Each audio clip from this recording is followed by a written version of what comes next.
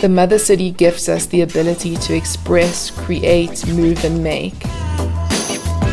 With her help, we've become a city filled with boundless talent, raw humanity and wild individuality. The time for the extraordinary is now.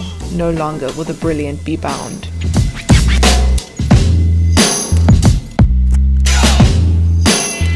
Episode 4, Chomper Surfcraft.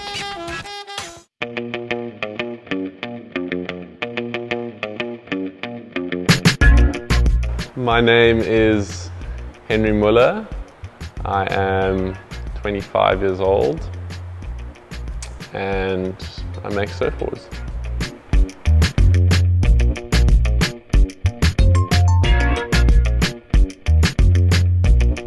First day of second year at college, they gave us a color wheel to color in. And I remember being like, color wheel, second year of college, like is this what we're paying for? So I left the class, like walked out of the class, took the color wheel to my parents and I was like, this is what they gave us on the first day of second year. If we pull out in the next 3 days, we can get 100% deposit. I then asked for that deposit for the year as like a business startup.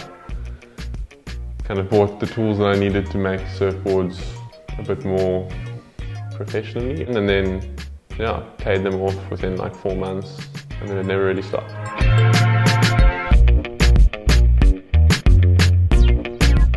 We're very, I don't like the word niche, but we're very specific in terms of not only the boards we make, but like the mindset of the guys that work here. We're all interested in the history of surfing. We're all very interested in the history of surfboard design.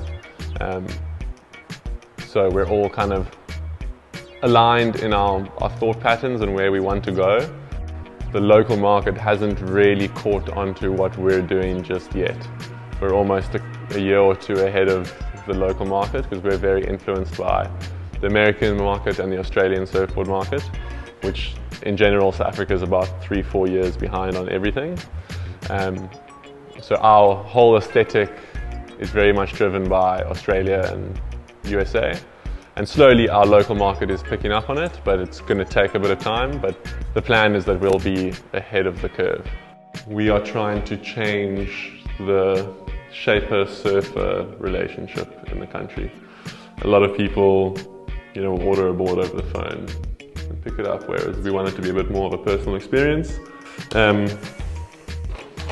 They come in, we order a board, draw the shape, cut out the shape the board to a finished product.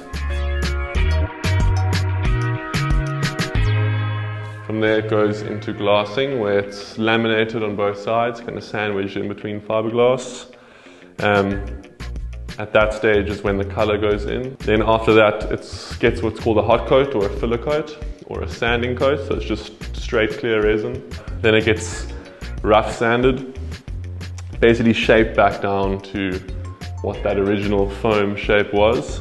Then after that it gets what we call a gloss coat, so another layer of straight resin which once again fills out all the bumps and imperfections, and then that layer is what gets polished up or final sanded.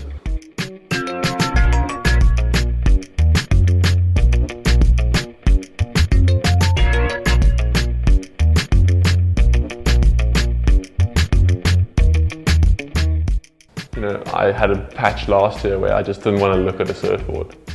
I was not interested in making surfboards, and managing how you actually feel about what you're doing is probably the biggest thing. So make sure you're true to it if you want to do it. Make sure you really love it. Because if you find yourself in a position that it's successful but you don't love it, eventually it's going to collapse, unfortunately.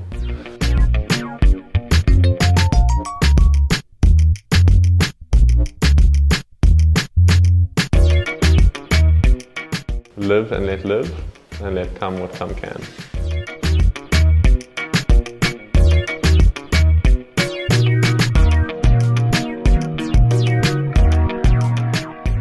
So I'm the youngest of 6 kids, and sometimes my older sister says to me, how do you have it all figured out, and how come your business is doing so well, and what's the trick?